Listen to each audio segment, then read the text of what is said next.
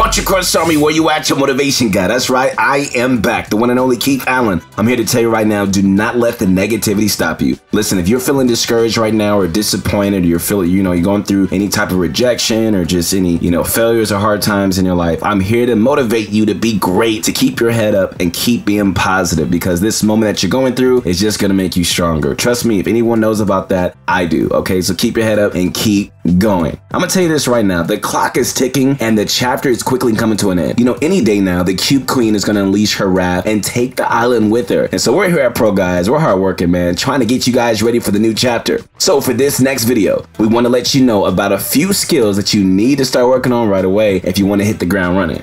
Aiming is probably the most important mechanic that you need to master if you guys want to be a good Fortnite pro. There's no question about it, man. Like, you can build as much as you want and even come out with some pretty just amazing stunts. But if your aim sucks, man, then there's not really much that you can do once you enter the big leagues. The players that you're going to encounter in competitive are just going to be highly skilled in accuracy and builds. So you need to make sure that your skills are on the same level, man. And so if you want to perfect your aim, okay, there are a few ways you got to do so. The first is to practice your 1v1s, and you're going to want to do this on creative. Fights in Battle Royale don't always happen as often as you want them, and having to start over can really lose you some momentum. So keep in mind, this isn't just target practice. Like, your opponent is also going to be fighting back and moving around trying to dodge your attacks. So while you're at it, all right, just try working on reading your opponents and just getting a good reaction time. Next, you want to make sure that you get that real-time experience. I mean, after all, if you just 1v1 a player in a close range match, you may be training your close range aim, but you still need that long range boost. Mastering long range weaponry and just hitting players from afar is a great way to get some tags on players when they least expect it. If pulled off correctly, you can gain an advantage before the fight even starts. If done incorrectly, you're gonna miss the shot. Alert your opponent, and now you're gonna have to deal with the possibility of a healthy enemy whose head is completely in the game. And so since each weapon plays differently, the best way to really make sure that you're getting the best out of any weapon is really understanding the difference between hit scan and projectile weapons. With the current loophole of Chapter 3 unknown, you should master the basics so you can just be prepared for anything, guys. Hit scan weapons such as the assault rifle and submachine guns are examples of weapons that don't require you to take range into account. Here, and I mean like right here, you simply move the crosshair over the enemy and fire.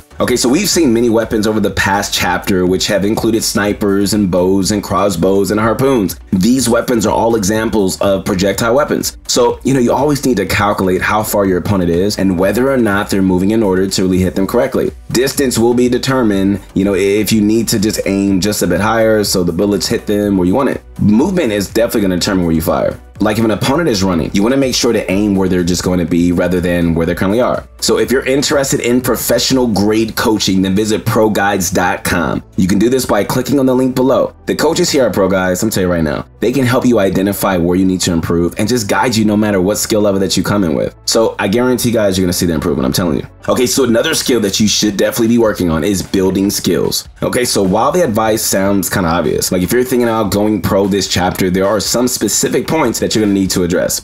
Piece control edits and box finding, it's going to carry on into Chapter 3. So while they might add some new mechanics for builds or, even some new trap items, knowing your fundamentals, guys, is going to make it so you can focus more on the new content and less on skills. And so you should definitely have to grasp that by now. If not, don't worry about it. Everyone starts somewhere, so don't be hard on yourself. Okay, so one key aspect that binds all three of these skills together is timing.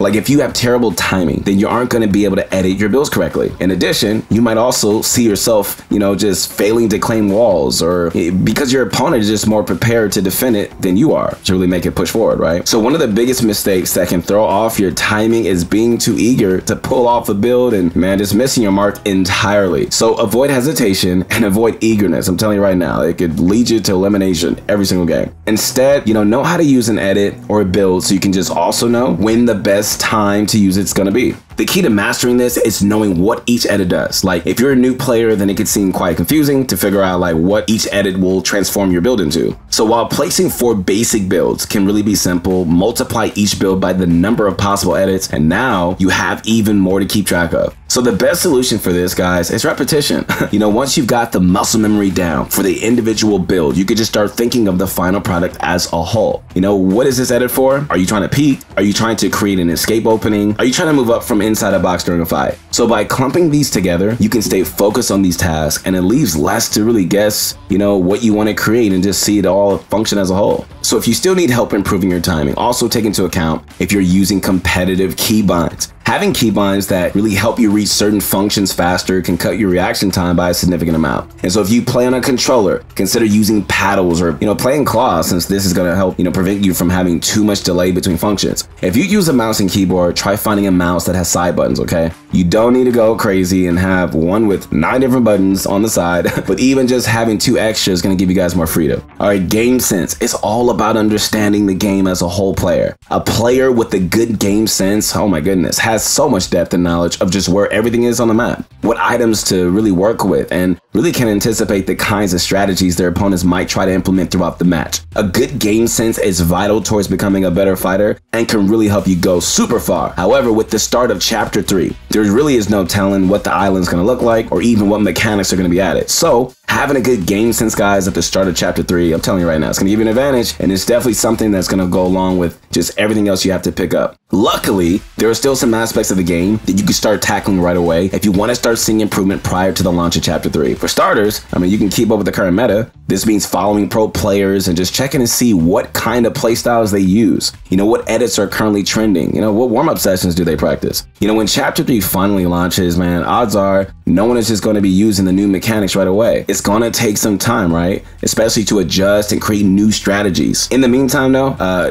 we can't expect to see players using the same strategies from our current season while they adjust. So one essential skill that you should be paying attention to is your fighting skills, guys. This doesn't mean just having, just good aiming or good building. It means combining these 2 separate skill sets and just using them to dominate your opponents. So as we mentioned before, 1v1s are a great way of just really training your aim. It could also be a good way of experiencing fights quickly rather than just waiting to encounter them in the wild. But I will say this, you're going to need to do more than just 1v1s if you guys want to be great fighters. You also have to be smarter in your plays. And so that means taking the building skills that we talked about earlier and implement them into your battles. So there are so many ways to use builds to your advantage. You can use them to disrupt the flow of someone else's build, or even trap them under a cone where they can't build or move around, making them easy targets, all right? We mentioned how, timing can affect a skill, such as piece control. For fighting, your piece control skills will allow you to control the battlefield where you can engage an opponent. And so if you want to improve your piece control, then you gotta consider the following. Start off by trying to box your opponent, all right? If you can do this during a fight, then you understand the fundamentals of piece control. That is to limit your opponent's movement. And so once you've mastered that simple trick, then you can move on to more complex techniques, which will sometimes fit different situations. And so if you're looking for an interesting training routine to really train up your consistency, then you gotta check out the Skavak piece control map on creative. This routine, it helped me so much. And it's definitely gonna provide you with various piece control scenarios that you might encounter in a match. And so while this isn't, the same as fighting in a real,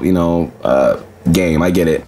It could definitely help you make your piece control moves way more consistent. But remember, consistency is the groundwork for mastering the skill, so you can just pull it off in the game. And I'm telling you right now, man, you're going to be unstoppable against the players you encounter. Learning to VOD review is an important skill that you're going to need to really improve on to really help your mechanics. We've had a video before just going into a bit more detail about how to go about doing this for the current season, but really the goal here to know what to spot and how to take in feedback from just looking at previous footage. In other words, what you need to learn to do is figure out what bits of information are going to help you out the most, thus prioritize. When you watch yourself in a VOD review, what do you pay attention to the most? Your enemies, your surrounding, yourself? If you're trying to fix your own flaws, then the most important person on the screen is you. Yeah, talking to you. Even if your opponent has better skills and you want to see their decision making against yours, ultimately, man, the person that got caught off guard was you. So don't ask what your opponent did right. First, focus on what you did wrong. And from there, you can start patching up your mistakes and specifically just trying whatever maneuver you still have trouble with getting right. If you want to get a better idea of what a good VOD review really looks like in action, okay, just look up pro players VOD reviewing themselves. There you get a good peek at how detailed their reviews are, but also watch as they just catch their own mistakes and address them. Sometimes the best way to really learn is really through demonstration.